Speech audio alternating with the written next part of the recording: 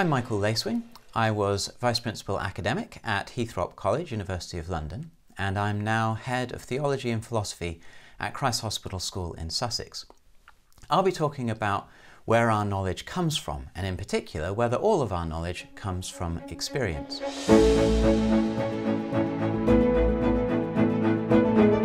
Now, the view that it does is probably associated most with science and is very popularly held today. After all, science uses our experience in order to discover the facts which it discovers about the world.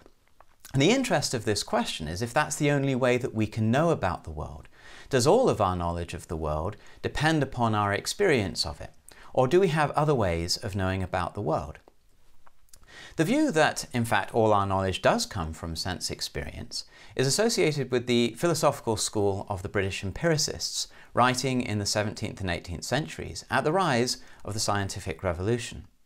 So John Locke, George Berkeley and David Hume all argued that all our knowledge does indeed derive from our experience. Locke famously says, "Let us then suppose the mind to have no ideas in it, at birth that is, to be, as we say, white paper with nothing written on it." This is his famous tabula rasa, or blank slate theory of the mind. He goes on, "All the materials of reason and knowledge are acquired from experience." Opposing this view is the view that we have innate knowledge, knowledge which has not been gained from sense experience, but is somehow built into the structure of the mind. As Locke describes it, innate knowledge involves notions, ideas, stamped upon the mind of man, which the soul receives in its very first being and brings into the world with it. In fact, many people have opposed the idea of all of our knowledge coming from sense experience, and innate knowledge was the standard view of most philosophers and theologians and thinking people up until the scientific revolution. So let's start by seeing what can be said on their side. Plato defended innate knowledge, and he famously did so through an example in which Socrates, who's operating as Plato's mouthpiece in a dialogue called the Meno, has a discussion with a slave boy of Meno, a nobleman. And he's trying to demonstrate that there are things that we know which we can't learn or haven't learned from experience. So he asks the slave boy to see if he can solve a problem in geometry, which the slave boy hasn't been taught, though he understands basic arithmetic. So Socrates draws a square on the ground in front of them, 2 foot by 2 foot, and he asks the boy, "What is the area of this square?" And the boy answers, 4 square feet. So Socrates said, "So if we had a square which was 8 square feet in area, how long would each side be?" Now at first the boy simply doubles the length of the sides and he says there'd be 4 feet. But of course 4 feet by 4 feet gives you a square of 16 square feet. The boy quickly recognizes this is wrong, so he tries the number between 2 and 4 and he answers 3. But again he realizes that this is wrong because a 3 foot by 3 foot square has an area of 9 square feet. Well, he doesn't know any numbers between 2 and 3, so he's a bit stumped. Socrates then scrawls a bit more on the ground in front, drawing 3 more squares, each 2 foot by 2 foot, adjoining the first square, forming one large square of 4 foot by 4 foot, divided into 4 quadrants. He then draws a diagonal line across the original square, and he asks the slave boy, "Each of these triangles in this original square, what's the area within them?" And the boy easily identifies that it would be 2 square feet, half the size of the original square. Socrates then draws 3 more diagonals, together enclosing a diamond space in the middle of the largest square. So he asks the boy, "So 4 of these triangles, each of 2 square feet, would give you how many square feet?" And the boy realizes that this indeed is a square with an area of 8 square feet. So the length of a side of a square with 8 square feet is equal to the diagonal of the square which was 2 foot by 2 foot. So Plato's point in using this example is to say that because the slave boy was only asked questions by Socrates, the knowledge which he gained was not gained from his experience. It was not taught to him by Socrates. And this is the most important argument for innate knowledge. The argument is that we have innate knowledge because we have knowledge which we cannot have learned from experience. And this is precisely what the example of the slave boy's discovery is supposed to show. Now, as I said earlier, the view that there was innate knowledge was popular from the time of Plato's writing until Locke challenged this view in the 17th century.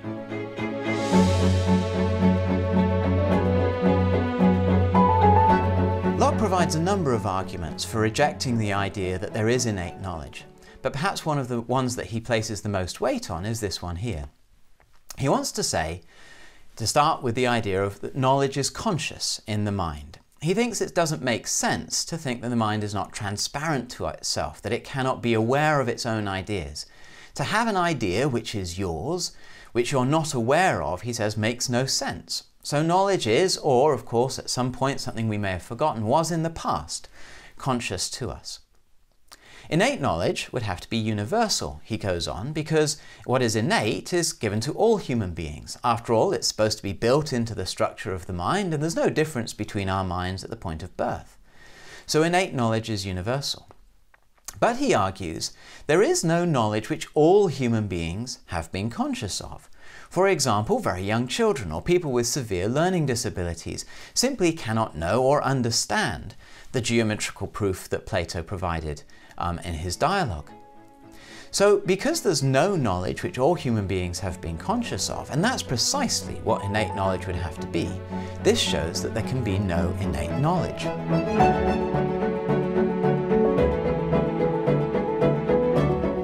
Now, coming to Plato's defense was Gottfried Leibniz, a generation after Locke, and he responded to Locke's argument by tackling his premises.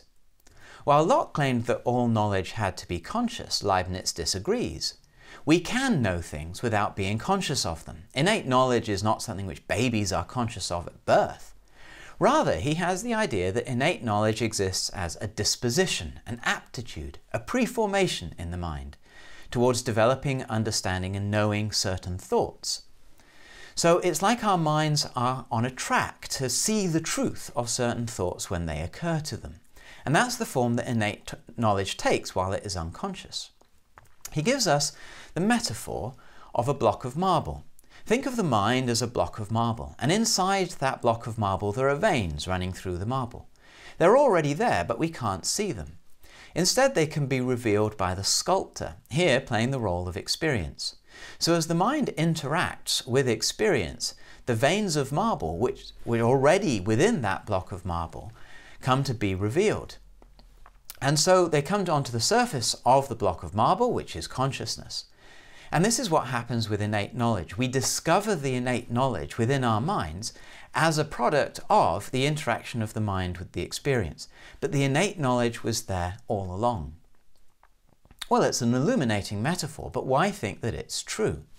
Leibniz offers us two arguments. The first argument is that we need certain innate knowledge in order to be able to learn from experience. That without knowing some truths of logic already, in an unconscious way, there's no way we could learn from our sense experience. Take, for example, the claim that it's impossible for something, the same thing, to be and not to be. Now, you can take this to mean either that something can't both exist and not exist at one and the same time, or that it can't have a certain property and lack that very property. For example, a ball that's black cannot also at the same time be not black.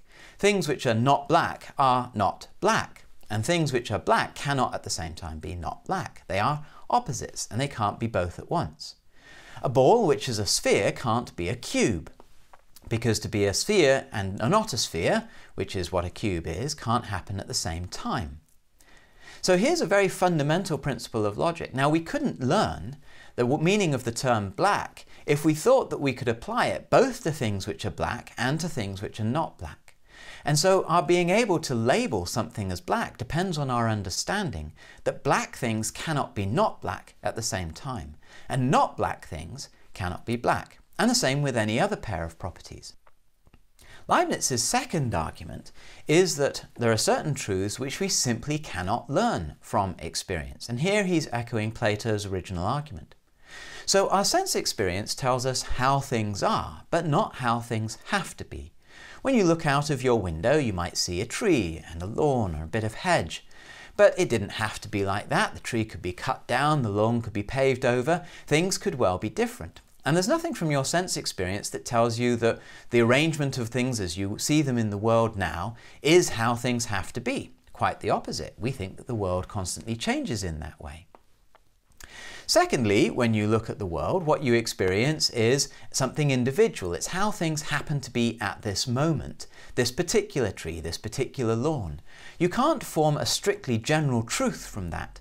Yes, you could generalize trees tend to have leaves that are green, but you can't know from experience that all trees have green leaves, let alone that all trees must have green leaves, unless of course you could somehow see all trees past, present and future. But still, the possibility of an exception, some trees might have red leaves, and indeed they do, nevertheless remains a possibility for all sense experience knows. But truths which come from logic or from mathematics are not like that. They don't accept exceptions. So for example, 2 + 2 is 4 is not a generalization from our experiences of putting two objects and two objects together and getting 4. Rather, 2 + 2 is always 4 and it must be 4. It's a different kind of truth. It's called a necessary truth. So from these premises, Leibniz argues that necessary truths cannot be known from sense experience. So if they can't be known from experience, they must have a different origin. And he goes on to argue that we discover such truths of logic and mathematics by reflecting upon what is already in our minds, those veins running through the marble.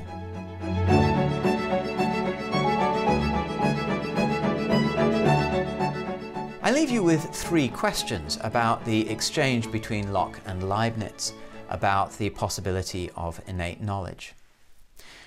The first is, can we meet the challenge that Leibniz has given to empiricism? Are the rules of logic and mathematics just rules that we have invented? Do they work more like definitions? And that's why they have to be true and in all cases.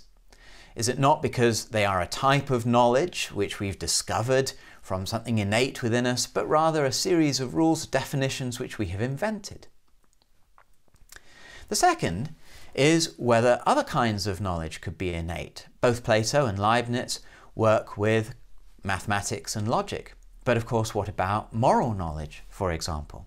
Well, in the late 20th century, the philosopher and linguist Noam Chomsky argued that we have innate knowledge of the rules of grammar. And the philosopher Peter Carruthers has argued that we come into the world with an innate knowledge of its basic structure, that there will be physical objects that exist independent of our minds in space, and that other people will have minds, beliefs and desires. And he thinks that this is something which has been given to us through evolution. And that takes us to our final question. If innate knowledge doesn't come from experience, where does it come from?